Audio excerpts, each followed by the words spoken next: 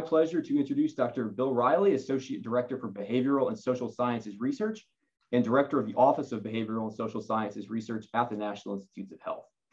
Dr. Riley has held this position since 2015 and has served in several leadership positions with NIH since 2005, including with the National Institute of Mental Health, the National Heart, Lung, and Blood Institute, and the National Cancer Institute. He received his undergraduate degree in psychology and sociology from James Madison University, and his MS and PhD in clinical psychology from Florida State University. Dr. Riley, welcome back to FSU, if even virtually, and thank you for joining us this afternoon. Mike, thank you so much, and thanks for the virtual sort of tour back to FSU. It's I wish I could be there in person. It's been a long time since I've been on campus. And I know that you had Tara, another FSU alumni, yesterday. So we're trying to represent the alumni of FSU as best as we can at the NIH. So thank you for the opportunity to speak to you and for this time. Let me go to the next slide. I thought I would start with just a brief overview of the office that I run and the mission that we have at NIH, the Office of Behavioral and Social Sciences Research. So we're a coordination office at the NIH for behavioral and social sciences. As you probably know, there are 27 institutes and centers. They all function slightly differently. They all have different sort of missions and different priorities. And the behavioral and social sciences are essentially sort of scattered about among all of those institutes and centers. So our responsibility is to ensure that people are working together, that the appropriate sort of research is being performed, that when there's potential overlap, we're trying to resolve some of those, and probably most importantly, in places where the current structure of the NIH produces sort of gaps in the field, especially in the social and behavioral sciences, that we sort of pick those up and make sure they're adequately addressed. So that's our sort of general mission in terms of what we do. We have a strategic plan that focuses on 3 scientific priorities. One is on basic and applied research synergy. The concern, particularly in the behavioral and social sciences, has been that there's a bit of a broken or fragmented system in that translation from basic research to applied research, and that we need to do some work to sort of strengthen that translation over the course of time. Another priority in methods, measures, and data infrastructures in the behavioral and social sciences, so that we can strengthen those and use sort of the latest cutting edge measures and advanced methods. We've been particularly sort of interested of late with artificial intelligence, machine learning approaches, computational modeling approaches, those types of things. And then the other scientific priority is around the adoption of behavioral and social science research in the field. I think one of the things that concerned me when I started at OBSSR and began talking to some of the institute directors is that they would say, you know, we fund behavioral and social science research. We just don't see much uptake of it out in the field in the real world. And so that's been a real concern for us in terms of how do we promote that and make sure that it happens more readily than it currently does. So next slide. Just to give you a sense of the funding at the NIH for behavioral and social science research, approximately 10%, maybe a little more now, 12, 13% in more recent years, are grants that have a behavioral and social science research component. So it's a fairly significant sort of slice of the NIH pie that's related to behavioral and social sciences research. It's been increasing over the course of time, a little bit of dip in 2020, which we're not too worried about, and probably assume that's at least part because of all the COVID things that have been going on and the number of applications and number of grants that we're able to fund in the field. But holding steady at about 6,000 grants a year that we fund in the behavioral and social sciences. And as opposed to our biomedical colleagues, a bit in reverse. About 2/3 of the research we fund is mostly applied, and about 1/3 of it is more basic or foundational research that we fund in the behavioral and social sciences. Our biomedical colleagues reverse that. Probably about 2/3 of it is basic and only about 1/3 of it's applied, but that's because they have the strong pharmaceutical and medical device world that helps sort of produce the applied research and also the implementation and dissemination of it. So next slide. If you want to know which institute or center at the NIH you should submit your grant application to. This gives you at least a little bit of a sense of the number of new behavioral and social science research grants that were funded by IC in fiscal year 20. There are a few that are sort of the standards for us in terms of fairly large amount of funding in the behavioral and social sciences: National Institute of Aging, National Institute of Mental Health, drug abuse, child health and human development, neurology, Cancer Institute, et cetera. So you can kind of see as you go down the list. I will say that all of these institutes and centers fund some behavioral and social science research, and this obviously the most important thing to do is be sure that you're aligning what you want to do with the mission of those institutes as you think about the institutes that are probably most appropriate for funding of the grant applications that you have. And keep in mind that some of these are on the smaller end on the right, are not small in terms of their behavioral and social science effort as much as they're small and because their overall budget is relatively small, but they still account for a substantial amount of behavioral and social science research within their relatively small budgets. So it gives you a sense of how that looks by institute and center. Next slide.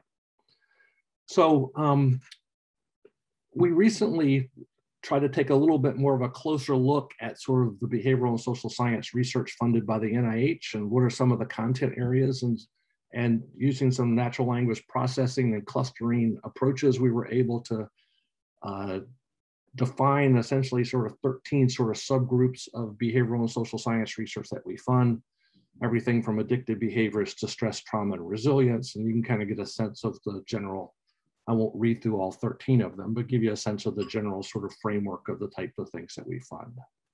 So next slide. And in terms of the types of things that we fund in terms of prevalence of them, areas like attention, learning, and memory, and social processes and determinants are areas that we most strongly fund at the NIH. Mental health and developmental processes also relatively high. I will notice you go down that list, you'll notice that sleep and sexual behaviors are relatively small percentages of funding or proportions of funding for behavioral and social sciences research at the NIH. We had a recent, actually still wrapping it up, basic behavioral and social science research working group of the NIH Council of Councils that was looking at all the research that we fund in basic field and made the point of sort of talking about the need to actually do more foundational research on sleep and on sexual behaviors than we currently fund at the NIH. So that's something that we hope to sort of ameliorate in the future. Next slide. So I wanted to spend most of my time on, since this is about collaborative collisions, on integration and collaborations and integration of the behavioral and social sciences at the NIH. So next slide. Norm Anderson, who's currently with all of you at FSU, was the first OBSSR director. And I think one of the major influences among many of Norman's time at OBSSR was this focus on integrating behavioral and social sciences within the larger biomedical research enterprise at the NIH. And so as I was coming into the position at OBSSR, looking at the types of things that need to be done, I was very influenced by Norman's early work and by this particular paper in 1997, and wanted to make sure we carried on this perspective of increasingly integrating behavioral and social science research within the larger NIH biomedical enterprise.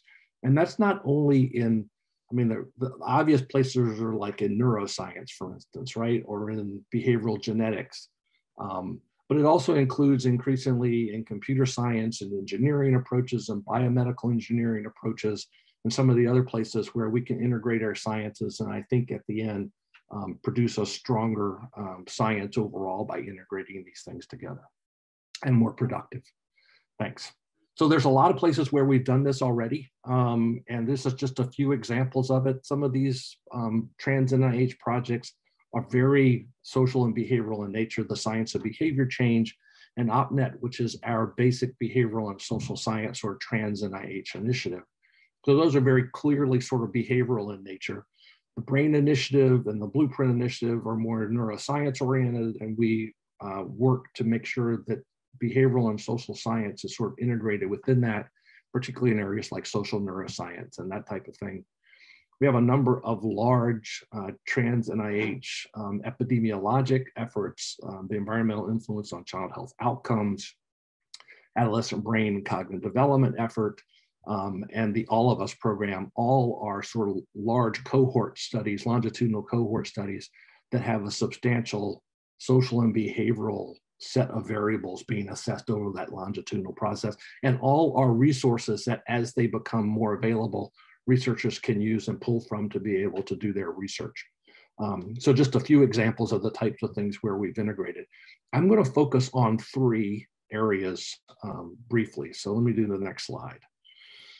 So obviously we spent a little time in the last year on the integration of social and behavioral sciences in COVID-19 research. I'm just going to show you a few of the key places where we've worked in that area. One has been in ensuring as best as we can some consistency and collaboration around the measures that we use. So back last March, as the pandemic was growing and the concern was increasing, a number of researchers with current surveys already out in the field were starting to add COVID-19 specific items to their surveys, and in clinical practice and the patient-reported outcomes, new measures were being developed.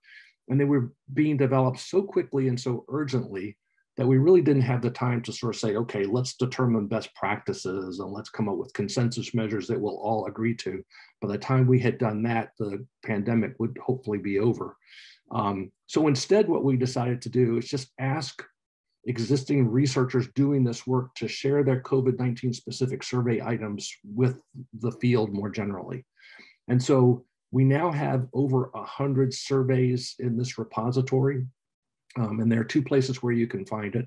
The one on the left is in the Phoenix Toolkit, which I think many people are familiar with. It's being used for a lot of different efforts. And Phoenix actually took a lot of the work that people put in and actually created their own sort of protocols for COVID-19 specific research collections. So they basically sliced and diced some of these surveys into sort of various sort of protocol sets that people could use. And then the full surveys are available on the DR2 website, which is the NIH's disaster research program website for putting all that information together as well. So there's a list of all of the various surveys in their full form for people to be able to pull from. And our hope is that as people have done this research and continue to do this research, that they at least visit these sites, determine what sort of measures and survey items they could pull from it, so that encourages sort of data comparison, data coordination, and integration across all these areas, particularly in a lot of the social and behavioral aspects of this effort moving forward. So next slide. The biggest project that we've had at the NIH has been RADx Up, or RADx in underserved populations. Congress back in May appropriated $1.8 billion to the NIH for testing initiatives. A substantial amount of that money went to the kind of typical thing you would think, right? Shark tanks to speed up the process of developing new and innovative testing methods. And there's been a lot of really exciting and rapid research that's been developed in that space to increase the type of testing and diagnostic procedures that are available. But also a very substantial portion, 500 million of that, went to this project, which is focused on testing uptake in underserved and vulnerable populations across the US. As you know, there's a critical health disparities issue in COVID-19, not only in hospitalizations and deaths from COVID, but even in the infection rates themselves, being sort of disparate across various groups. And so that's been a critical sort of concern. And then of course, testing, it's not enough just to have tests available. People have to actually uptake those tests. They have to use them. And then they have to appropriately quarantine if they test positive and not drop their guard of the mitigation behaviors if they test negative. So all of those things are important components of this. So this is a project that's already, the first phase is in the field. The second phase is coming.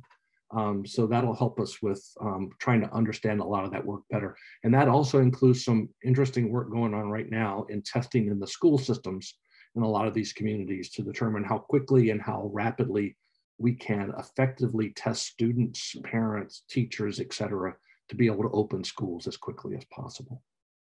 So next slide.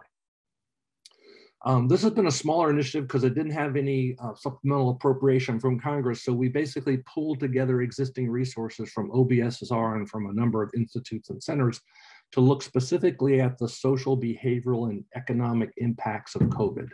And the first thing that we could do fairly rapidly was do supplements to existing grants, which we did with 52 supplements, using both institute pool and center pool funds, as well as funds from the Office of the Director and from OBSSR, to help pull some of this together and fund a variety of research looking at all the various implications socially, in terms of behavior, economic impacts, and those sort of things. So, I mean, one of the things that happened early in the pandemic, obviously, was we had to get mitigation strategies out. We weren't sure how beneficial they were, and we weren't sure what their costs were. So we're still trying to study exactly what those costs are. So that was one of the efforts. We also did some intervention research. The 2 PARs are out there on the street right now looking at both digital health and community health interventions to sort of bridge the gap in this virtual world of how to deliver those interventions to people as we move forward. And then we supplemented a number of large individual studies, and we also funded the National Bureau of Economic Research to conduct some economic research on COVID-19 and a few other projects that are coming down the pipeline to help sort of address that. So next slide. And then finally, in the COVID space, we were concerned that, you know, with vaccinations coming out in December and January, that we were ill prepared, or at least policymakers and some of the people in the field were ill prepared to be able to communicate effectively about addressing vaccine hesitancy and fostering vaccine confidence. So we put together an expert panel of people in the field that understand sort of communication of vaccinations more broadly, and created a report that's sort of guidance for a range of people in the field to address sort of vaccine hesitancy and foster vaccine confidence and communicate about vaccinations across the board. So what you see on the right is just a single fact sheet page about sort of do's and don'ts about doing this work. But there's an entire report that's on the OBSSR website, as well as the NIH COVID site, that people can download and take a look at if they'd like. Next, okay. So let me shift gears just for a second on two other examples. It's hard to remember, but before there was a COVID pandemic crisis, there was an opioid crisis. We still had that crisis ongoing and actually worsening as a result of the pandemic. And in the early days of the HEAL initiative, most of the, during its formative stages, most of the workshops that were being developed were mostly biomedical in nature. And we felt like we, once again, needed to ensure that we were integrating some of the social and behavioral aspects of this research related to opioids and chronic pain management and that sort of thing. So we developed and had a workshop kind of integrated with the rest of that work on the contributions of social and behavioral research to the opioid epidemic. And the result of that was a HEAL initiative that actually now includes, I think, a really nice sort of breadth of integrated work that includes behavioral as well as biomedical research in this field. So the top right is behavioral research specifically to improve medication assisted treatments for opioid use. Healing Community Study, which is a set of initiatives and studies looking at a more community-based sort of model for addressing opioid use and abuse, and also chronic disease management or pain management. And then the justice community opioid research. As you know, most of what we see in this field actually gets treated by the criminal justice system, not necessarily as much by the health system. So that integration with the justice community and with criminal justice systems to be able to deliver effective opioid use disorder treatments was something really important that we wanted to make sure we did. And at the bottom is really small. We also, stigma is actually a pretty significant component of this. So one of the things our office led as part of the HEAL initiative were supplements to reduce the stigma in both pain management and opioid use disorder. So those were just funded recently in the last year. And then one more slide. So the last thing I wanted to mention was the work that we've been doing in firearm violence prevention. Congress, both last year and this year, provided funding $12.5 million each year for firearm violence prevention. And the sense that I have with the current administration is that there'll probably actually be more of this coming along the way, but this has been a good start for us after many years of not being able to do much in the way of firearm violence prevention and to treat firearm violence as a public health issue. And so last year we funded 9 projects specifically looking at a range of interventions and approaches and evaluations of policy and various other things to look at how do we reduce firearm violence. And that's both suicide and homicide. People forget that depending on which group you're looking at, it's a 60-40 split of sort of suicide to homicide or homicide to suicide. But suicide makes up a substantial proportion of the deaths that come from firearms. So both the suicide and homicide end of this, trying to address those. And we have 2 initiatives that are out on the street now for people to respond to. One is an R01 and the other is, if you're not quite ready for an R01, sort of an R21, which is a smaller grant mechanism followed by a subsequent R33. So it's kind of a 2-part thing if you're still in the stage of doing preliminary research and developing interventions before you roll them out and test them more effectively. So both of those are available for people to take a look at if you're interested in the firearm violence space. And this has been something that our office has been pretty significantly involved in and hope to be involved in a bit more in the course of time. So Mike, I think that's it. Let me see if the next slide has anything. There we go. The final ending slide as usual. I'm happy to take questions now as time permits. Also happy to, if people want to email me, I'm happy to respond back and follow up on anything that you have questions about. And of course, we always like people to follow our emails and newsletter. And we promise not to ping you too often if you're a social or behavioral scientist and just want to kind of stay on the listserv for us. We typically do just a monthly newsletter so we can kind of keep people up to date on some of the things going on at NIH. So I'll stop there. Thanks, Mike. Of course, thank you so much for being here with us this afternoon. We do have a few minutes for questions if you're up for it and willing to stick around. Sure. One of the questions that I was wondering about as you were talking is, it seems like this is an area in which there may be a significant opportunity for overlap between NIH and the National Science Foundation. Mm-hmm. Is there any kind of cooperation between the 2 agencies? And when would a researcher go to NIH versus NSF, especially if it were related to health in some way? Yeah. So we do interact fairly regularly. So the Social Behavioral and Economics Directorate at the NSF and our office collaborate on a number of efforts and work together. I'm actually an ex officio member of the Social Behavioral and Economic Director of NSF's council, so I kind of keep up with it that way as well. We have a few collaborative efforts, but it may not surprise people that even though we're both federal government agencies, we don't actually function exactly the same way. So it's difficult for us to really do sort of collaborations and coordinated efforts easily just because of the different sort of appropriations language and legislation that we have to follow for our 2 agencies. But we do try to coordinate as best as we can. On the question about where things go, you know, the simple answer is usually if it's health oriented, it goes to the NIH. And if it's not health oriented, social and behavioral and economic science, it goes to NSF. But that's not totally true, right? Because, you know, NSF funds a fair amount of both biologically influenced research as well as neuroscience research at the very basic level at NSF.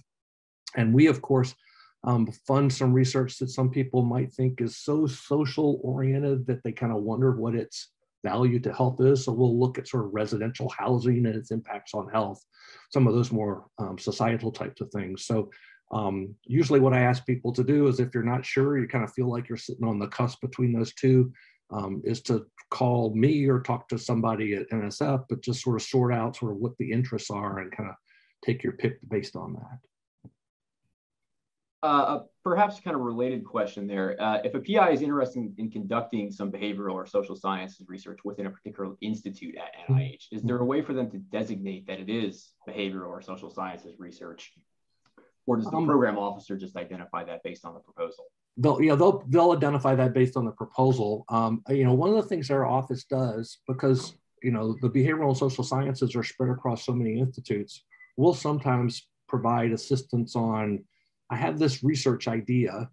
I'm not sure whether it ought to go to NCI or NHLBI or NICHD or NIA, right? So we'll sometimes sort of sort through that. And since we know and have the network to know who are the people to respond to, people can always reach out to our office as a first step if they don't know which institute or center to link to, and then we can help them get connected to the right people.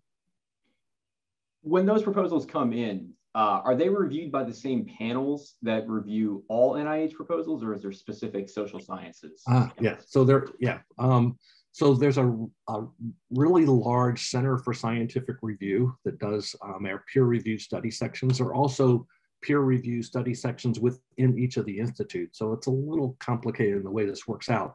But there are a number of study sections or review panels that are specifically in the social and behavioral sciences. So for instance, there's one that's totally focused on the research that comes in around community influences. There's one specifically on health disparities. There's one specifically on cognition and learning, right? So as those applications come in, they go to those study sections almost independently and separately of what institute or center might fund them.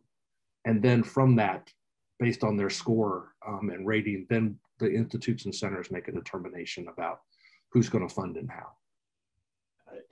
I have one last question for you. Would you mind sharing your favorite story about your time at Florida State? First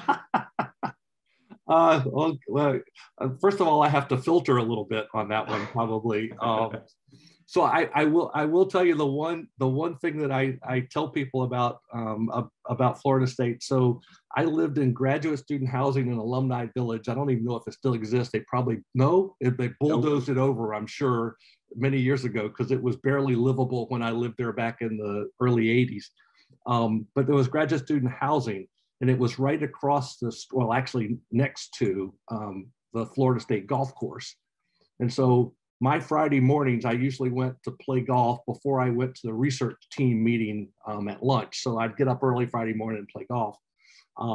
So my claim to fame is that I once met Bobby Bowden and had coffee with him because he was at the golf course playing golf. So that was, so I got to hang out with him and describe to him all the various ways I thought we could improve the FSU Seminoles football team over the course of that time. So that was a lot of fun. But yeah, it was a really nice time being at Florida State for those 4 years. I got to meet Willie Taggart in an elevator one time in the stadium over there about a week before he got fired. So that was not quite as good as your story. But Bill, thank you so much for joining us this afternoon. I really appreciate it, folks. Email address, social media contacts, and website are up on slide now, which will also be shared with everyone after the event. And you're going to stick around and do some of the presentations, correct? I'm going to stick around as long as I